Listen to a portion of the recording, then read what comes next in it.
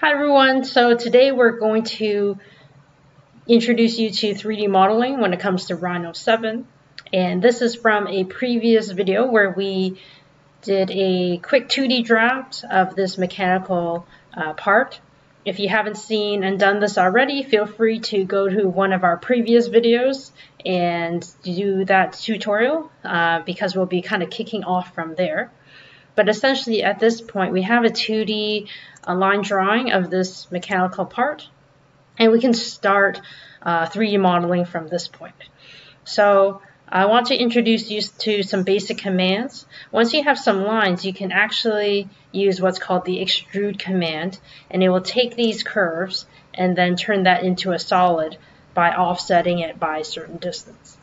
You'll notice that the curves we have right now are one continuous polyline, so that is exactly what we want.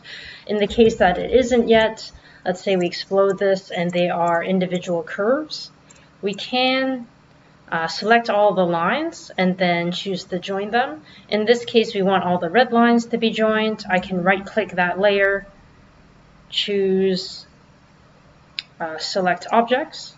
That chooses all the lines and curves on that layer. Then I'll type in join, and then it is one curve. So at this point, let's make this layer called 3D. We want all our solid 3D objects in that layer. We'll make it active.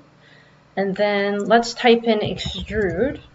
You'll notice it fills in the blanks. It's extrude curve. There's also extrude surface. In our case, we're dealing with a curve, so we'll choose extrude curve. Next, it wants us to select the curves to extrude. That would be this line. Now, these are holes, so ideally we would actually select everything. So then when we extrude it, it won't extrude these circles. And you'll see that if I hit enter, in this case it is 12 in terms of thickness, so I'll just type that out. You also want to point in the direction you want to extrude, so you can see on the right view I want to extrude upwards, and then I'll type in 12 and enter. No, 12. Make sure it's 12, enter. Okay, so you can see here in our perspective view it extruded the holes, right? If I delete that, let's say I extrude and I only select that outer line, I'll hit enter, you'll see that, let's hit 12, it only extrudes that solid, right?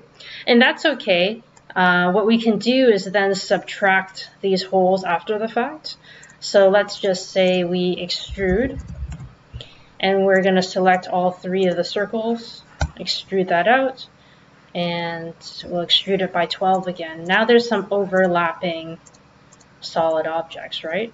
But what we want to do is subtract these circle solids into, or out of this larger one, right?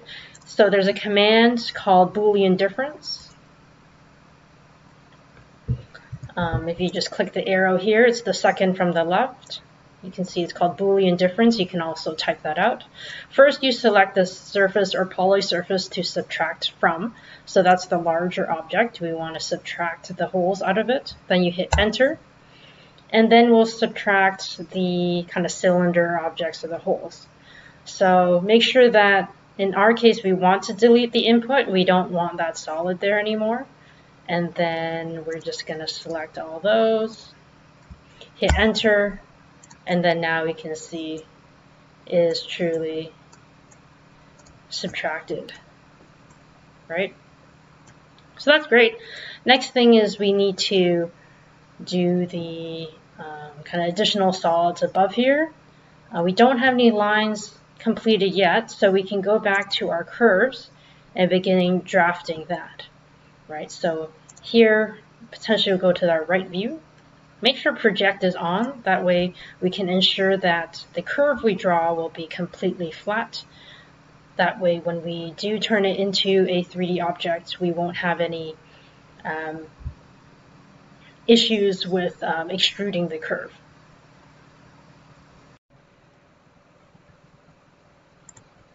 Okay, so first thing is drawing that outer outline. So we know it goes 52 from the bottom of this, and this thickness is 12, so it actually goes up by 40.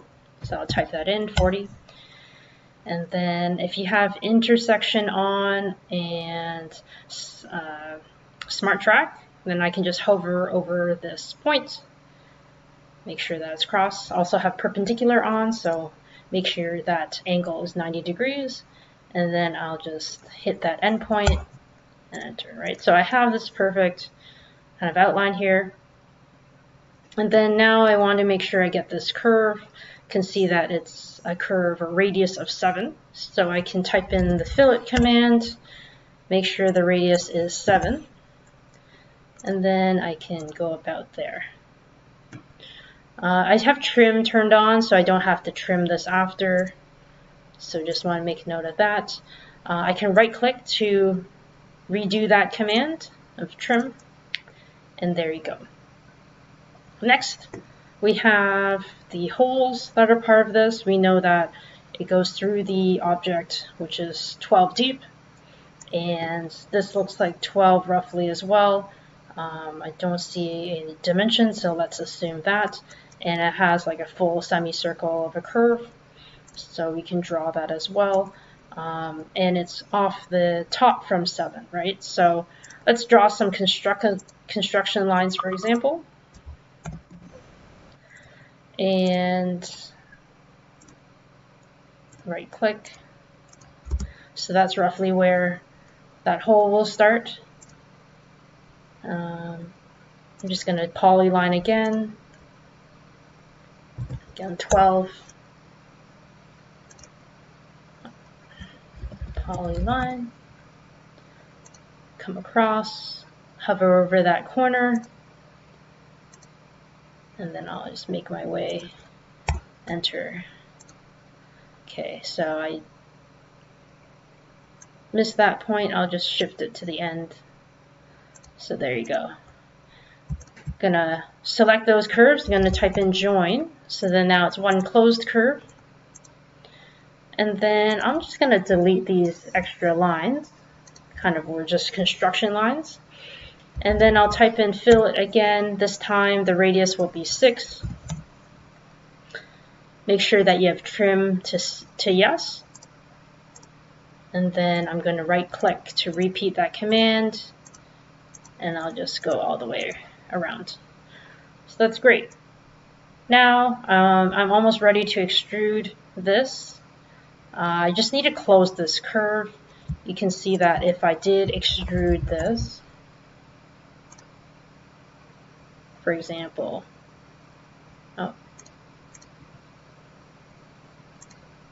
it doesn't have a solid, right? And that's because this curve isn't closed. So I'm going to Control Z. And then I'm just going to type close curve. So that is one complete segment, right? Next, we'll notice with the project command, it projected to somewhere in the middle of this object. I'm just going to type move. And from the top view, I'm just going to move it across so it's at the end here, right? Kind of mirroring what's happening there. And then now making the 3D my active layer, I'm going to type extrude curve and then bring this across to 12. So that's perfect. This is just duplicate of that. So I'm just going to select that solid, type in copy, and then bring that across. Hit escape. Now I can just turn off all my curves. And that should be pretty good, right? Last thing is right now there's 3 separate solids. What we want to do is combine it into one single solid. And what we can do is use the command of Boolean union. It's the first on the left. You can also type it out here. And then I just select all 3 solids, hit enter, and there you go. So there you have it. Some basic commands for 3D modeling, and you can always change the view of how it looks like by testing it. All right, so there you have it, some basic 3D modeling commands for Rhino 7. If you like this video and got value out of it, please like our video. It helps with the algorithm. And if you have any questions, feel free to comment below. I'm happy to see if there's anything I can help with, troubleshooting and whatnot. And if you're looking for more Rhino tutorials or anything design and architecture related, make sure that you subscribe to our channel to get the latest notification on our next video.